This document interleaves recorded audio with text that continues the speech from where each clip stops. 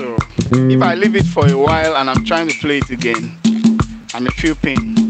So don't leave it. Never leave your bass. Never leave your skills. That's why it's advisable that when you grab your bass, any day you grab your bass to play, or daily as you grab your bass, the first thing to do is do your finger exercise.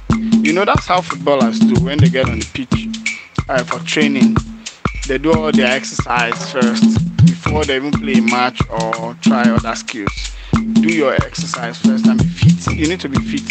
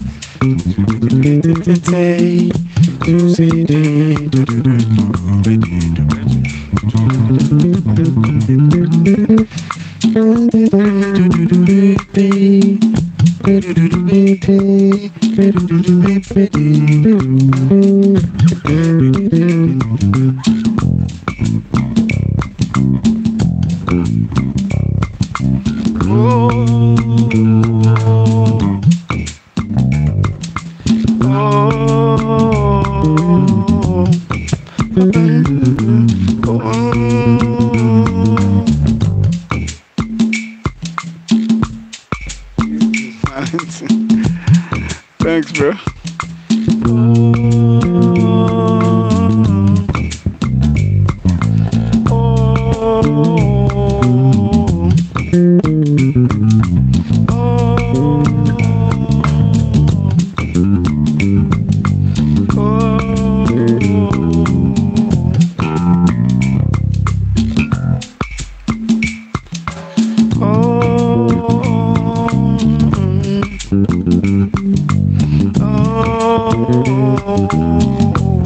Okay, I should do short piece on modes.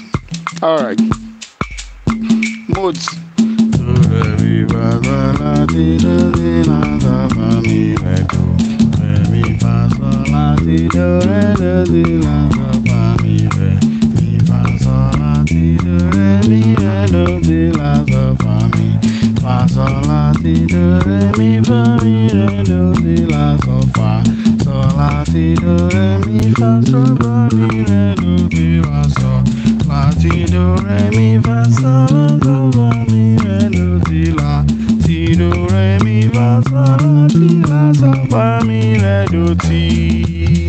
Then you're back to do re mi fa sol la ti do. So the first one is called Ionian mode. That's do re mi fa sol la ti do la so fa mi re do. Then the second one is Dorian mode. Re mi fa sol la ti do re do la so fa mi re. Then the third one mi is called Phrygian mode. Mi fa sol la ti do re mi re do la so fa mi. Then Lydian mode, which is fa sol la ti do re mi fa mi re do la so fa. Then Mixolydian mode, which is sol la ti do re mi fa so fa mi re do la so. Then Aeolian mode, fa ti do re mi fa so la fa mi re do la.